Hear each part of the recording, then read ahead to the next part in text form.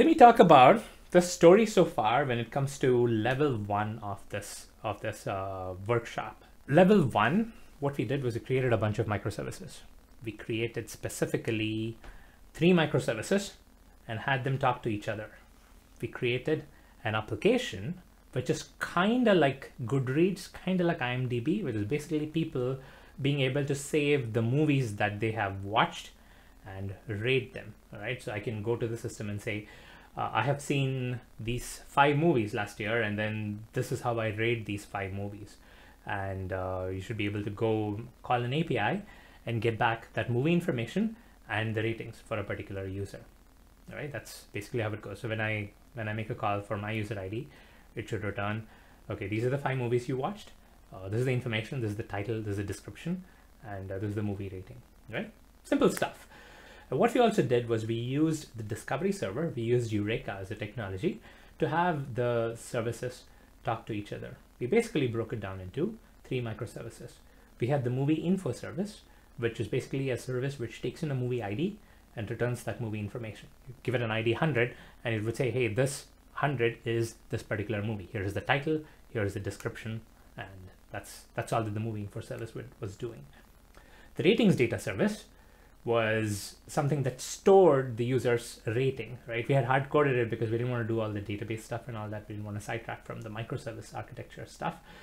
So it was no database connectivity per se. It was just a hard-coded list of movie IDs and rating, which everybody gets, right? So it's like movie ID 1, rating 3, movie ID 2, rating 5, right? So it's just hard-coded list, and it would return that.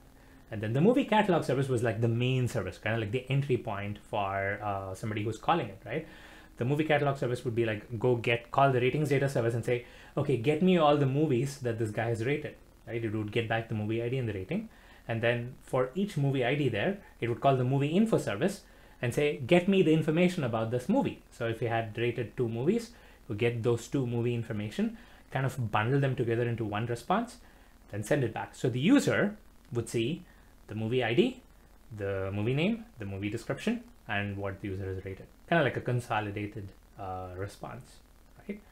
This is what we did so far. So if you missed level 1, this is what you missed. You've missed how to stand up these different microservices using Spring Boot, kind of start from the scratch, and how to have a discovery server, the Eureka server, to have them talk to each other. So the movie catalog service is the one service which is doing all the communication, right? It's calling the movie info service and it's calling the ratings data service.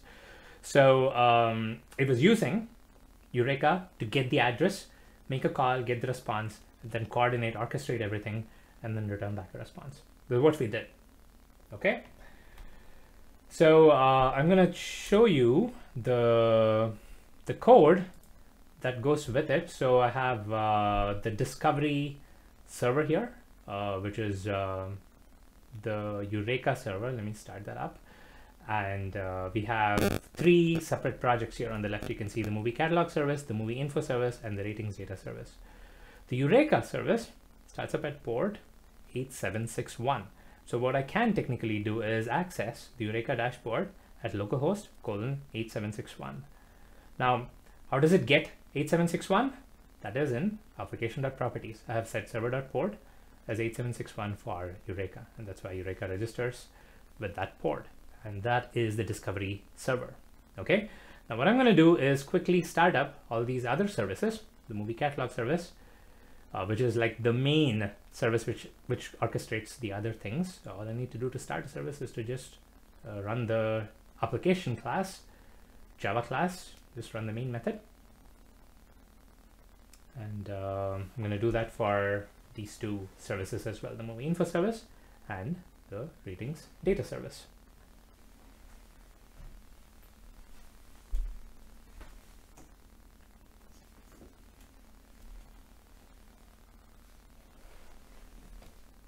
Okay, now that we've got all these 3 services running, what I can do is access Eureka, which is what I'm going to do. So here's Eureka Dashboard, localhost 8761. And if I scroll down, here you see there are 3 services registered. You also have a bunch of information over here, and I'm not going to go over all that stuff, but it basically gives you like a snapshot of how all your services are doing, and it's provides some handy information. All right. So this is where we left off the previous workshop. We had all these things available, and then we kind of learned how service discovery works. We kind of talked about a bunch of concepts, which I think is important, which is another reason why you should take a look at it.